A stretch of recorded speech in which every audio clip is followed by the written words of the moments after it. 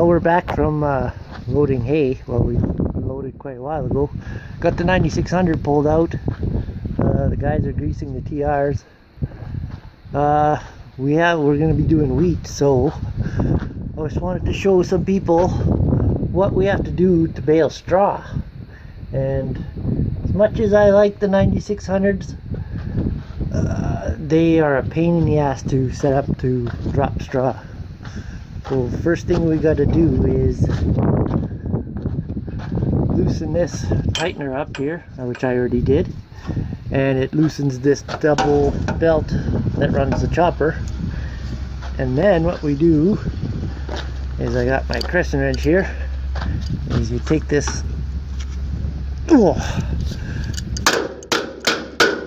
take that spring out, pull it down. I should have a hammer.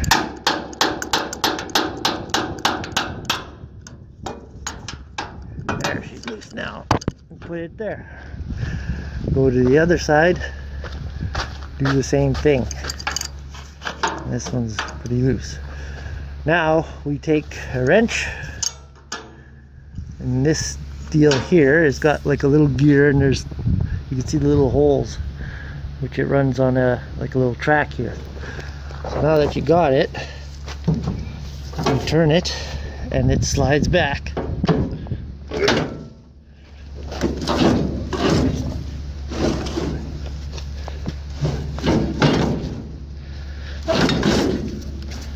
And it slides the chopper out of the way.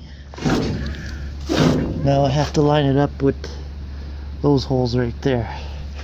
So I got a ways to go yet.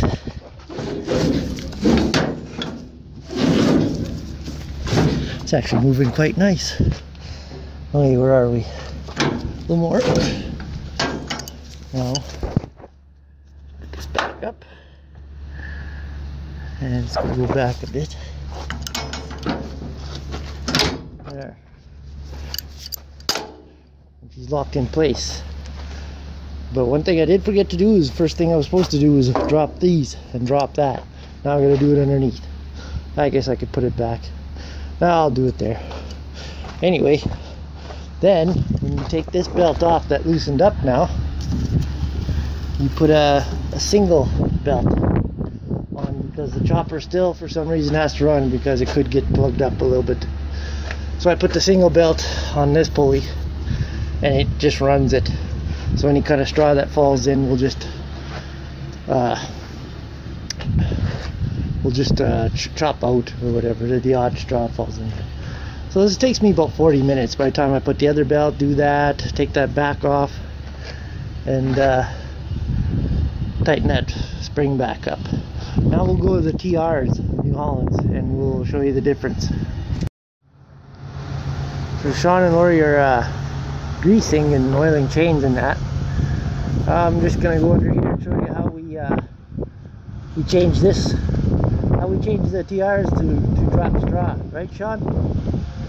Pretty big difference between the two. Okay, so you can see the chopper's on here, and you don't have to move anything, nothing like that. You just go under here into the dark. Well, I'll show you. There's a little pin right there. So what I'm going to do is I'm going to pull that pin. And this kind of sucks sometimes because there's a lot of chaff in there.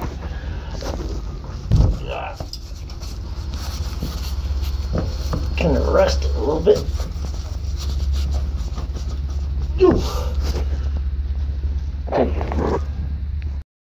Okay. So I got the pin out. Now you can see the door is coming down. So I'm just going to let it fall and run away. Oh my God. A little bit of dust from there. Sean ran away. I got her. Knew that was going to happen. I should have ran out the left side. But anyway, that's all you do. So now the door is closed. And you can see the straw hits the door and comes down. A little bit of junk there, should have cleaned that off. But yeah, that's about it. Yeah, big difference between the TR and John Deere's for dropping straw. Anyway, we're gonna go finish greasing these and go take a sample. Okay, well, I'm finally done. Took exactly 40 minutes.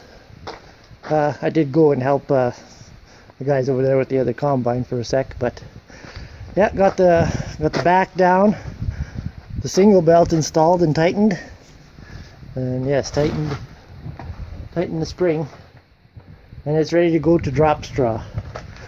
Now, some might say that the TR combine might be different because it's rotary. Well, our older TX New Holland Combine had walkers, and all you did was turn a big handle from this way to drop straw, that way to chop. It was pretty simple. I don't know what John Deere was thinking when they designed that, but I guess not too many. I guess they thought not many people would be dropping straw, wheat straw or barley straw to bale with John Deere combines. But anyway, that's the way it is. Good thing I only have to do it once, not go back and forth. So the bad thing is this combine has the best straw coming from it because it's conventional, not rotary. So anyway, now's the time to grease. Well, we finished off greasing the combines. That's the only thing that had to be done was grease and change over to dropping straw. The John Deere's done, fueled up, everything's done. And the wheat was testing 20 and the other wheat was testing 17. So we're gonna go tomorrow. It's supposed to be another not bad of a day tomorrow, and we'll probably end up drying. So right now we're just servicing trucks, doing some more grease on them. Sean is the grease pumper. Right, Sean? Right, Suki? Suki's gonna steal those gloves. Yeah. We got the freight liner hooked up to the liner. All greased up. Good, good. And yeah, we'll be ready to go tomorrow. Alright, thanks for watching. Make sure you subscribe for more and leave your comments. Talk to you later.